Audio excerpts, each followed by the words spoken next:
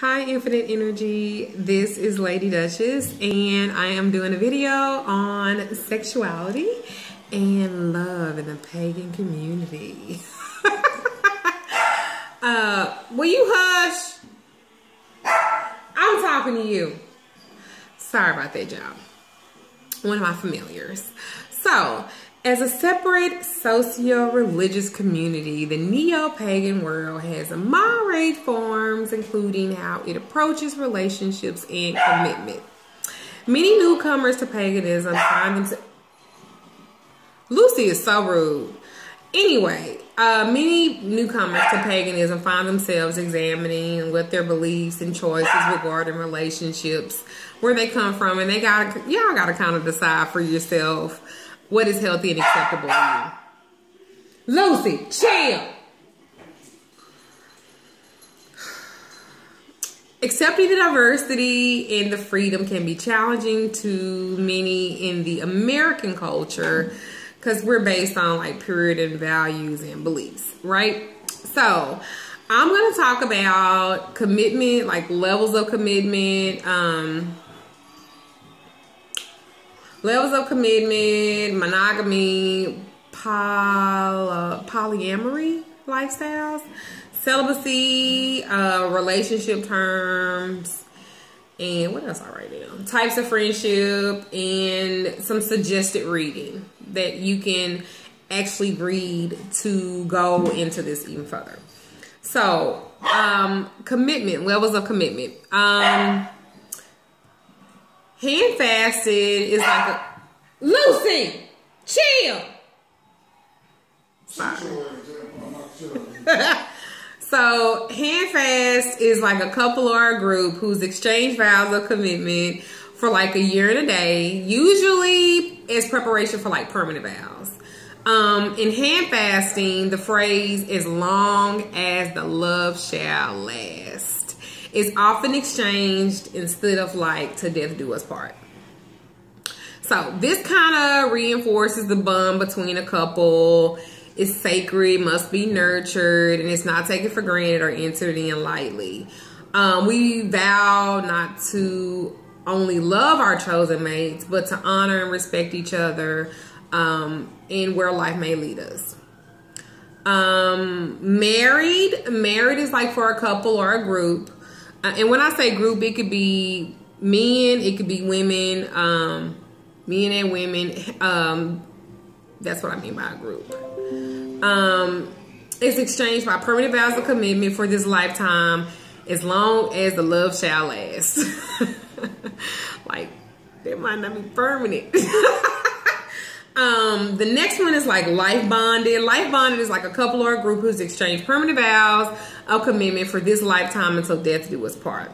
Then you have your soul bonded. The soul bonded is like a group or a couple that have exchanged vows of commitment, binding them through this and all lives to come. Because some of them have like twin flames like I have. Then you have heart mates, H-E-A-R-T-H mates. That's like for a couple or a group in a committed relationship and they're living together. Lucy, clearly she don't want me to do this video. Soulmates is like for a couple or a couple or a group who have recognized their deep and loving soul connection through many lives. Soulmates, that's like truly the definition of a soulmate, and I believe that I am with my soulmate, my twin flame, and I love him.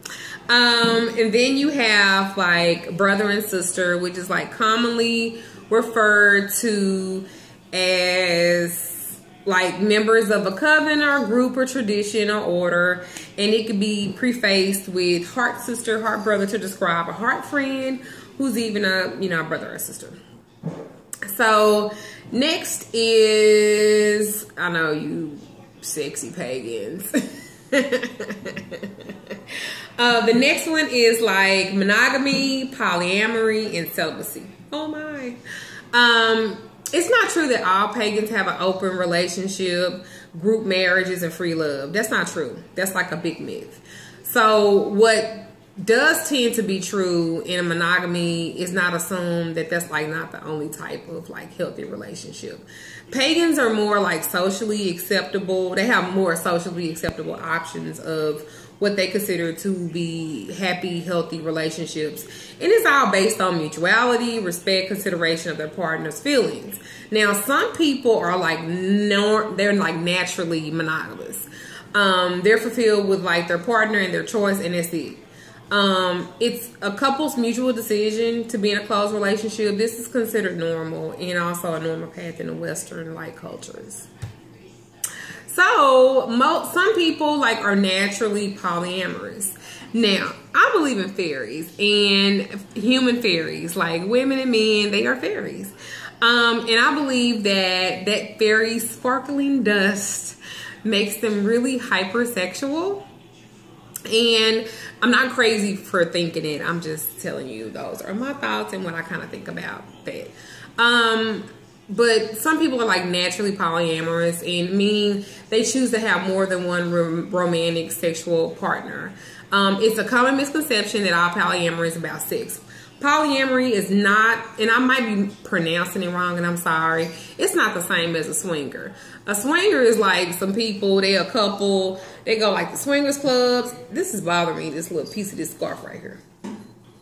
But they go to like swingers clubs, and they have like threesomes, and they just be wilding out. But in a polyamorous relationship, all parties involved all have agreed and have the expression of affection and attraction towards each other is natural, it's healthy, desirable, and it's comfortable. Polyamory is about relationships. You're talking about people that they have a deep commitment and stuff like that, and they want to be together and, you know, all that good stuff. There must be security, though. In a primary relationship, boundaries must be clear and understood, feeling respected, mutual communication, and trust. All this has to be maintained in order to foster such a foundation for those type of individual polyamorous relationships. They often sit down, discuss the boundaries, you know, the rules they mutually agree to and adhere to. If something is wrong in the primary relationship or other relationships, they put on a hold, and the secondary relationship can take a place or interfere with the primary relationship if they not, you know, everybody not flowing. So the primary relationship must remain like healthy, respected, nurtured for the other relationship to exist and be healthy. So like, this is like my serious disclaimer and my serious point of all this. In the era of AIDS and STDs, you and your partner, y'all should be getting tested before engaging in any type of sexual activity, because I'm not telling you this a free-for-all. I ain't saying it at all. Because you know how some of y'all take my videos and get in y'all feelings, and now y'all gonna think that I'm promoting polyamorous relationships, when in fact I am married to one man and one man only. So let me just say that, because some of y'all be ready to go off on me about my videos and the stuff that I say. So I'm not promoting it. I'm just talking about paganism and the freedom to find what makes you happy. That's all I'm saying. And I'm not naked either. So, take time to become friends first. You know, don't gamble your life away or anybody else's because of your raging pagan hormones. Okay, this applies to like physical and even the emotional health of everybody that's involved. You know, respect is key. Respect of others is key. Decisions and respects of your own choices. That's pretty much what I'm saying. You know, don't let anyone talk you into doing something that you're not emotionally ready for. It isn't just a choice, but it's a natural inclination combined with like mutuality, you know, of that choice that counts. In monogamous, polyamorous, homosexual, being celibate, these are decisions that if made, if you live in, you can live harmonious with a healthy way, emotional, spiritual, physically. You know, everything needs to be respected and honored. That's the whole point of all of this. Some key relationship terms. Dun, dun, dun, dun. Okay. Some key relationship terms is dating, keeping company.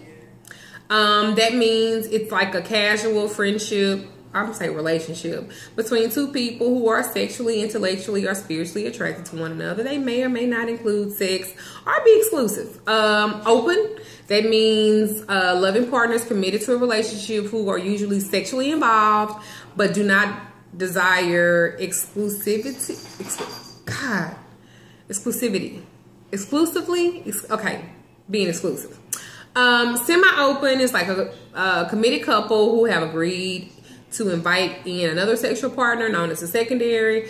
The partners have mutually agreed to this decision. It is a set of ground rules that address the boundaries, conduct, time, and knowledge, and disclosure. Closed. That's a monogamous couple who are sexually only with each other by agreement. They don't want any other partners considered in the relationship, and they want this to be a deep, lasting commitment to one another. That's what me and my husband is. Don't nobody else intercede in that. I'm so sorry. I know as if.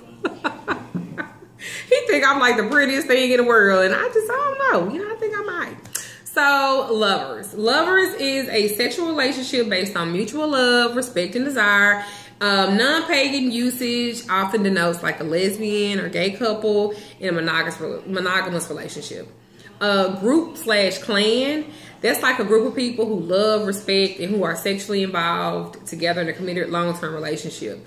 They are like an infinite number of ways and structure of how this group relationship is involved, but all are involved in the consensus of it. This group can be exclusive, open, semi-open. I mean, they could just be, they kind of like be wild now to me a little bit, but ain't nobody judging it. Secondary is a sexual partner who's involved with the primary partner.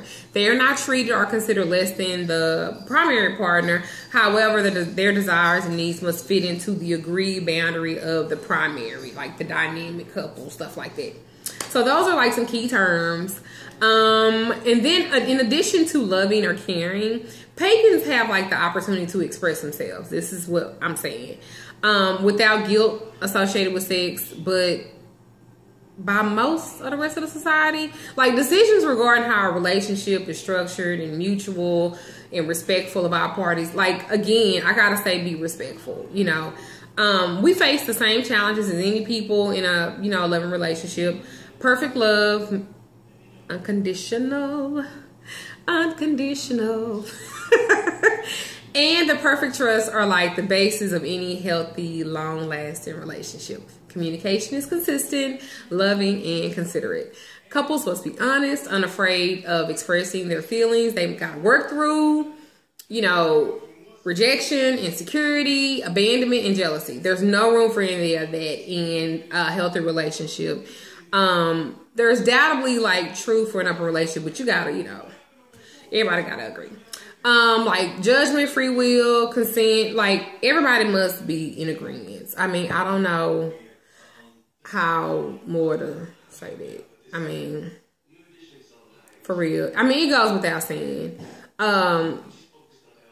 Children, minors, they are not acceptable sexual partner.